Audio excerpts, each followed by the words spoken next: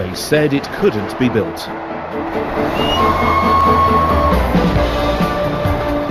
They said it shouldn't run at speed. I reckon that magic 100 mile an hour is going to be in the bag. Oh, come on, come on! No! They've got 97! They said the steam age was dead. We're all big steam train lovers. This is the story of how Tornado was tamed and taken to the ton. Keep going!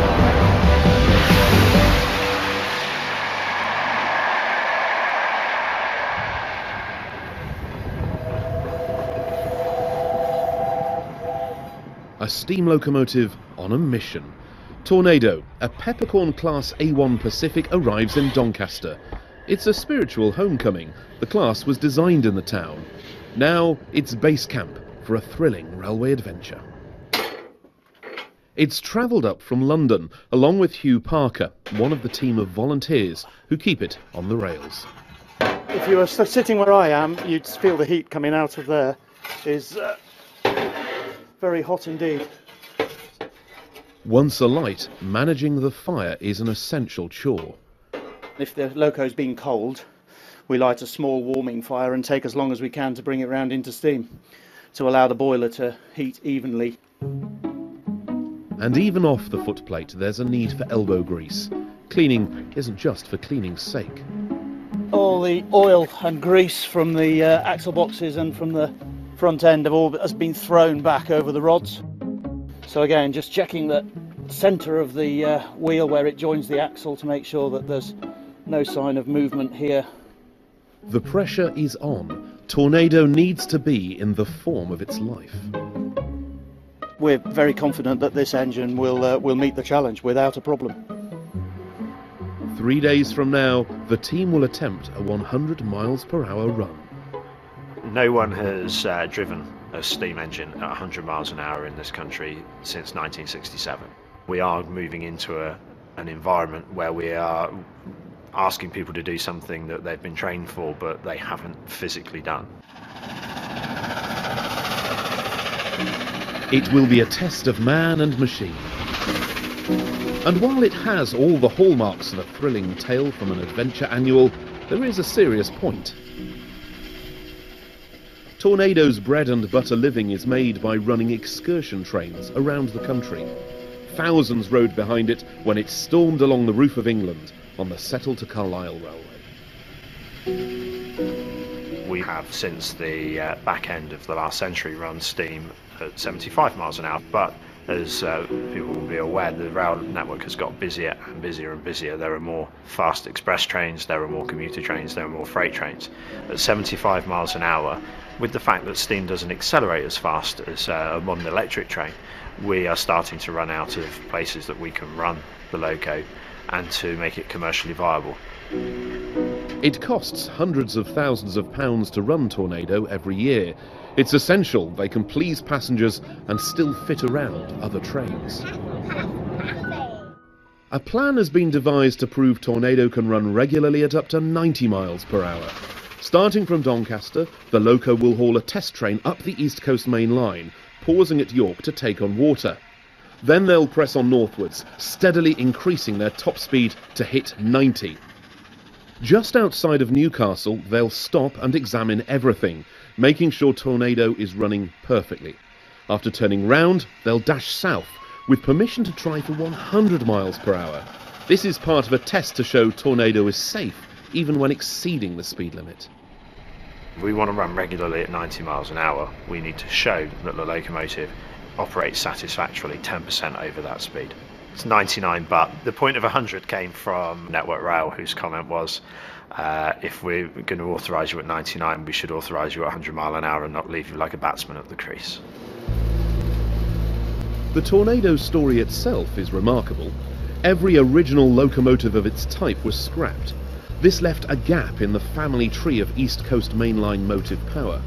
To fill it, a group of enthusiasts clubbed together to build a brand new one. Top this side up again.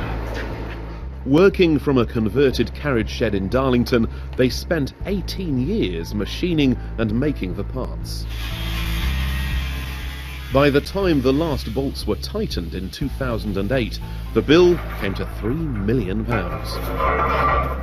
But their efforts were rewarded, as the first new steam engine built for Britain's main line since 1960, it certainly caught the imagination. This engine is named Tornado, and may God bless all who are lucky enough to locomote behind her. Since then it has become a steam star. But to keep its place on the East Coast Line, running faster is essential. And back in Doncaster, Tornado won't be going anywhere unless it passes the crucial fitness to run examination. Every tap tells a story. Every cranny could conceal a show-stopping problem. Hugh faces an anxious wait. We've got an independent examiner from DB Cargo, our train operating company, who is auditing our own engineering procedures. So I've got my own engineer going around the engine, making sure that everything is safe and secure. We check all the pins for security, check all the split pins are there, all secure. There's no loose legs, there's nothing loose. 36 hours before the run, everything needs to work perfectly. I'm beginning to feel happier. And out of sight can't mean out of mind. The locomotive is reversed over an inspection pit. We've got the 3 sets of valve gear and connecting rods. So on the outside we've already examined them. This is the middle big end, so that's flying around at a fair speed in here really, so we want to make sure that the nuts and the split pins are in place for those as well really. The inspection lasts for most of the day. Eventually though, they have in their hands a piece of paper. Steam and speed in our time. Tornado is good to go. This is all about confirming that the locomotive is safe and in a fit condition to be running on the main line. Yeah, we're all quite excited and looking forward to having a crack at that 90 mile an hour on Tuesday night. We are going into an element we've never had the loco at that speed. So as much as we can predict what it will do and we can measure what it will do, we don't know for sure. So this is where there's an element of excitement, but also caution. As Tornado accelerates, air will be drawn faster across the fire, making it burn hotter. It will eat coal, and the fireman will have his work cut out to make enough steam. The driver will need plenty of power at his disposal. But as the metalwork moves ever quicker, if anything overheats, it's game over. The lubrication systems are absolutely critical. This is a 5-figure endeavour if you take into account all the money we've spent so far on getting here ready to do the test. It's a 6-figure endeavour, so we have to succeed. Going further, faster, has been a recurring theme through railway history. The legends slumber in the Great Hall of the National Railway Museum, but before them all came Rocket. As soon as Rocket wins the Rainhill Trials, speed becomes a major ingredient. People want to travel places. The railway gives you the ability to move long distances, but you don't want to spend forever doing it. And especially in third class as there were then, it's quite an uncomfortable thing. So improving the journey time is really important. A century later, speed was the epitome of railway endeavour. In 1934, Flying Scotsman was the first locomotive to be officially driven at 100 miles per hour. 4 years later, the world steam speed record was set by Mallard at 126 miles per hour. It has never been beaten. This is where we turn speed from a phenomenon for people into a science. A rolling laboratory called a dynamometer car was used to record accurate performance data for the first time. There's an umbilical cord between the locomotive and this car that's feeding back all sorts of variables. You need to understand what's going on, whether it's the track that you need to improve to make the train go faster, the braking, that's also something that was measured in this thing, the ability of the train to slow down from speed to stop. But despite the advances, by the late 60s steam was done, swept away by modernisation. Fastest train in Britain, the Bristolian at times exceeds 100 miles an hour. It's sad to think that superb locomotives of the King and Coronation class must be superseded. Drivers who know their ways and moods as if the engines lived are loath to bid them goodbye. Southern region in 1967, there were numerous occasions where Bully Pacifics were clocked at 100 miles an hour plus because they wanted to go out in a blaze of glory, and the timings allowed them to do so. To prove steam can still cut it at speed, the obsession with measuring continues. Tornado is being cabled up like a moon rocket. These are the accelerometers, so that's measuring vertical loads, and that one there is measuring lateral loads. Stability matters.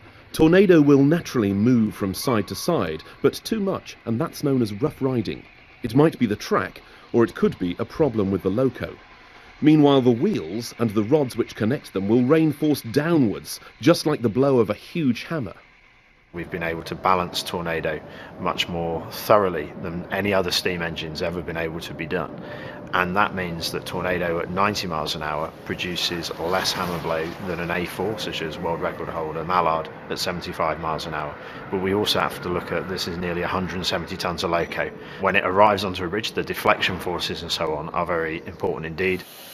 As the vehicle moves up and down, the accelerometers actually measure the G-forces. So if you get 1G, that's 1G upwards against gravity. So at that point, you're in free space. So if we get into that sort of situation, there's a possibility the vehicle might become unstable and actually want to jump off the track. So that's a no-no, obviously, but as part of the safety process, we have to go through the criteria to make sure that it's safe to operate and it doesn't actually exceed those levels. The data gathered on the test might help other steam engines run faster in future too. And the heritage world is watching. Steam Railway magazine are holding their presses, hoping to be first with history. This is really the big story, isn't it? So we can't really underplay it. Reporter Tony Streeter will join the train, writing his copy on the move. I've written about these things now for the best part of 20 years. Never done anything quite like this. I cannot think of another locomotive anywhere in the world, another steam locomotive anywhere in the world, that will regularly run at 90 miles an hour. Yes, I think it will make it the fastest in the world, at least on a regular basis. Green, main line. But the East Coast main line is faster still. The modern electrics have a top speed of 125 miles per hour. Even at a special one-off ton, let alone the new planned maximum of 90, Tornado will be outpaced. At Network Rail's London headquarters, word of the test train has reached the very top. The railway is the heart of the British economy. It creates economic growth, it creates jobs, and it creates houses. And people have to travel in order to do that.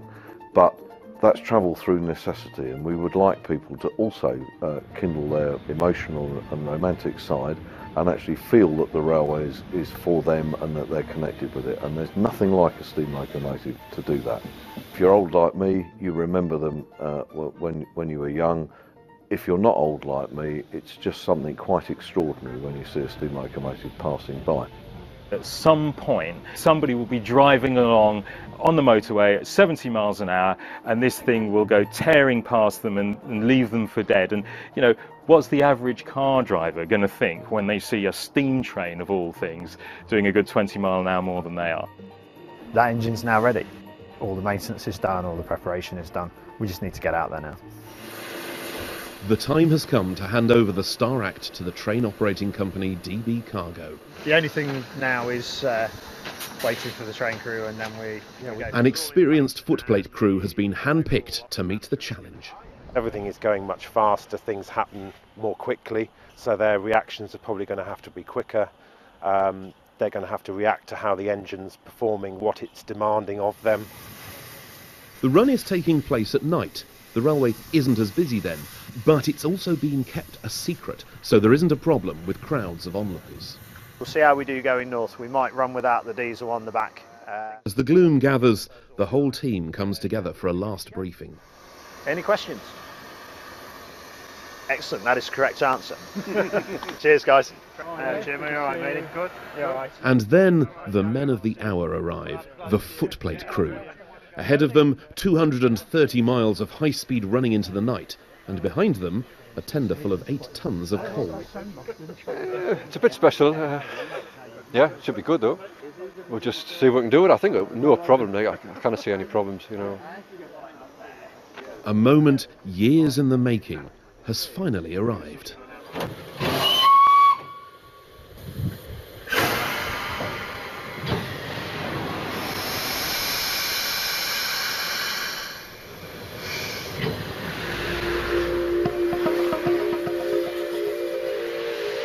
Steam fills Tornado's cylinders. Heads are turned as it drifts through Doncaster Station, and the test begins. The first stage of the journey to York should be routine, but with the data analysts and invited guests on board, who know they're here for something special, it's not long before eyes are on clocks. I use a GPS to tell me how fast we're going. These days, we used to do it by timing the milepost or by counting the rail beats. The numbers are already being crunched. Pretty steady. Before long, York is in sight. The plan is for a quick splash and dash water stop. Word of the run is already out. It's kind of a thing in my family. We're all big steam train lovers, so I've kind of grown up with it since I was little. So any chance to come see it, I hopped in the car and come here as fast as I could. We're taking about 2,500 gallons of water. It should take us about between 5 and 10 minutes, depending on how fast the tanker can fill us. Strive to achieve it in as fast time as we can, really. Hugh is joining the crew on the footplate for the next part of the run. 10 more minutes of water, Lindsay, please. The plan is to take Tornado well above the usual 75 limit. 75 to Skelton, 83, Tollett and Thirsk, 90. Wings in the guard. Green light.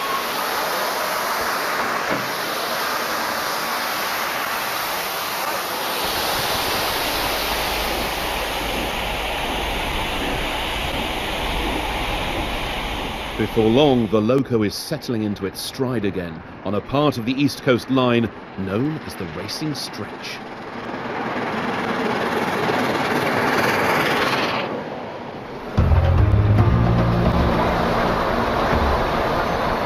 Northallerton comes and goes in a blur.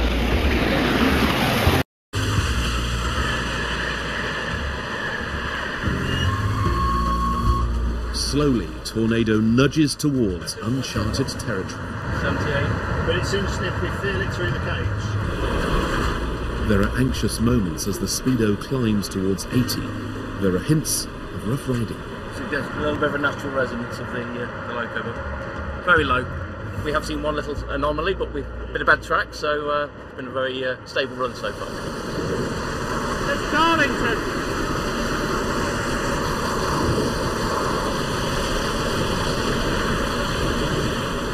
This is the fastest a Peppercorn Pacific has run since the end of steam.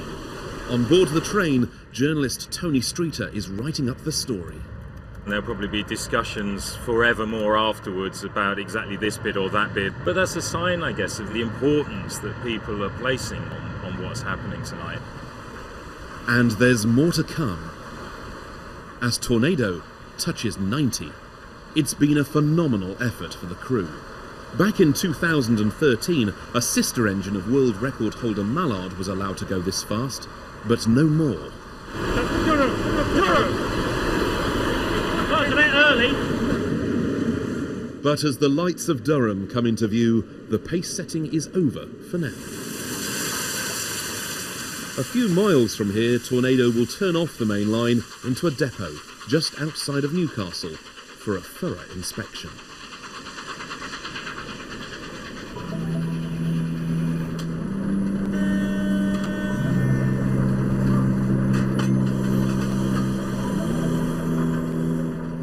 Handbrake on? Yeah, handbrake's on. Perfect. Cup of tea for you then? Well done, chap. That was really superb, Tony. Well done. Thanks, mate. Fastest I've ever been on a steam engine. It's the equivalent of a Formula One pit stop, albeit at a more measured pace. With the crew off the footplate, Hugh can give the fire a once-over. Yeah, that's the temperature of the middle eccentric there at 40 degrees. Meanwhile, David Wright is one of the first support crew members on the ground. We're confident with how it runs normally at 75. We know what it does, but 90 is just that little edge more, really. On Tornado's motion alone, there are 14 oiling points to check. As the bearing's working, it's obviously using oil, and it's trying to draw air in. So in order for it to draw air in, we've basically got a cork with a bamboo cane through the middle. So that then, as it's using oil, air's drawn in, replaces it, therefore don't get a vacuum, therefore it's actually using the oil. Having run 80 miles since York, another water tanker pumps thousands of gallons into Tornado's tender, ready for the next leg of the trip. She was waggling a bit at around the 80 miles an hour mark, but she settled down and was good as gold. With some assistance from the gradients downhill on the way back, I reckon that magic 100 is going to be in the bag. Dave. Graham will ride on the footplate back to York, and there's a new pair of hands on the shovel too. They're ready to set off now towards Newcastle, over. Hugh retires to the train. If Tornado does top the ton, he'll confirm the onboard measurements with the footplate.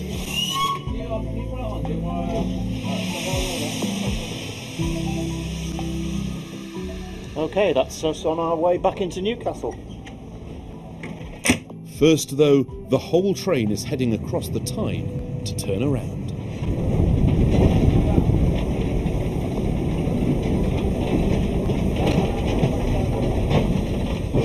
It's 2:30 in the morning. Britain's commuters are asleep.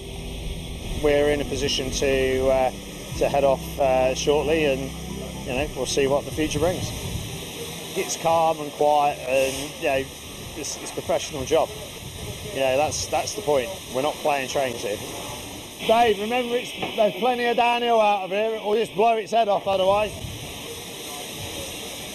If we can run it well. On the way home, there are 3 places where they can clock 100.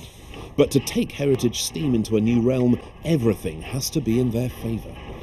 I've sent a message to the Network Rail Head of Operations North and just said, greens all the way, please.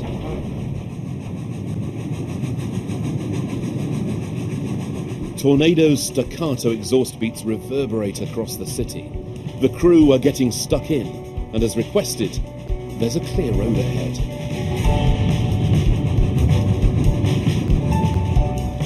Now everyone on board is watching a speedometer.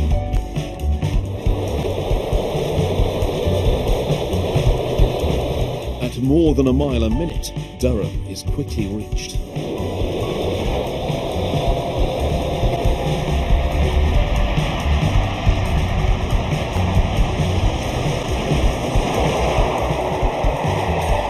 It's going up. 81. More.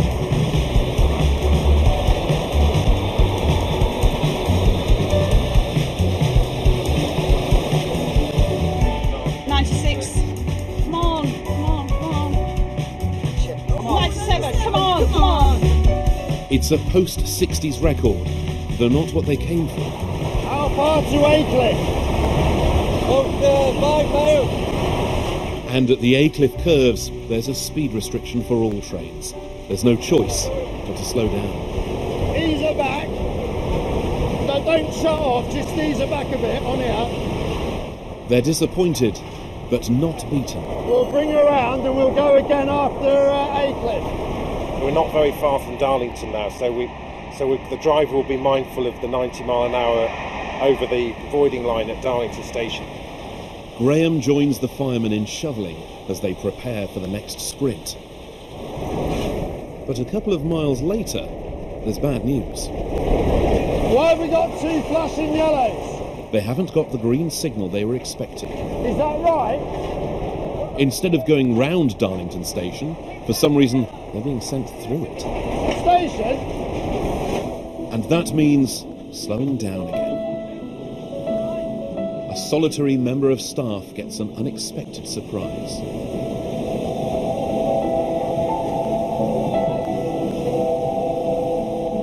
A mournful lament on Tornado's chime whistle. Their second chance at the ton has just disappeared. We'll leave it now. When we get over the restriction, the other side of Thirst, we get through Thirst, get past the neutral section and then we'll go for it. We're now accelerating again.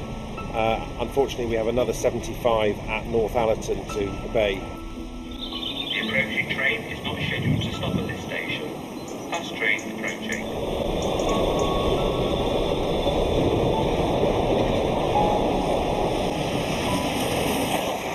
It's still a spectacular sight, but another temporary speed restriction follows just down the line at Thirsk.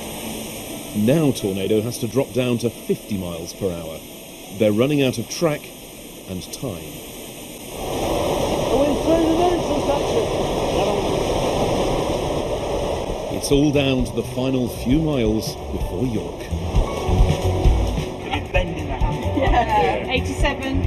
Oh, 88. 88. 80. Oh, come on.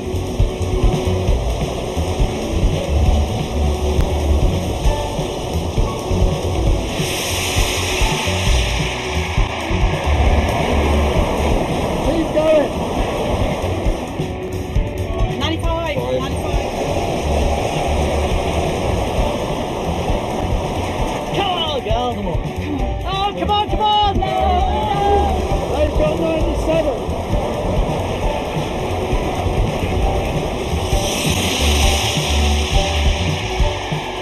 Trailing wind, anything? Anything. Everyone jump up in the air.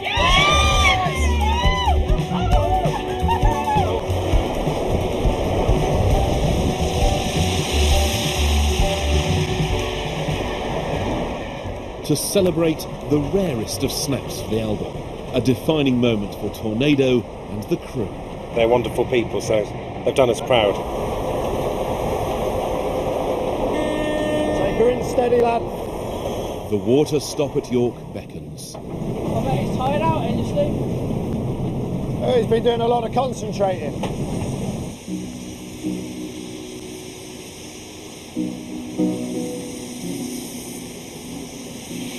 Anywhere there, Steve? Anywhere there?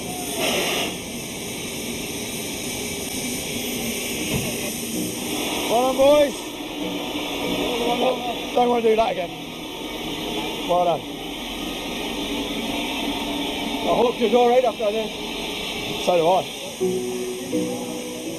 100 miles an hour is a big figure to achieve, and it's incredibly symbolic. I think it's a milestone and a real talisman for the future. I asked for a picture of the speedometer when it goes over 100. I think it's a really great thing to do. I would do it again, eh? I don't know if Tornado will do it again, but it's been done anyway, so... Just doing 100 mile an hour for 48 seconds. I think we can say it did 100 mile an hour. When we get it home and it's all in one piece, then we can be proud. From a casual idea to a titan of steam, from 0 to 100, Tornado has quickly garnered accolades. Yes, there is a serious business here, but it's adventure that makes the heart race. There are still plenty of pages of that annual to fill.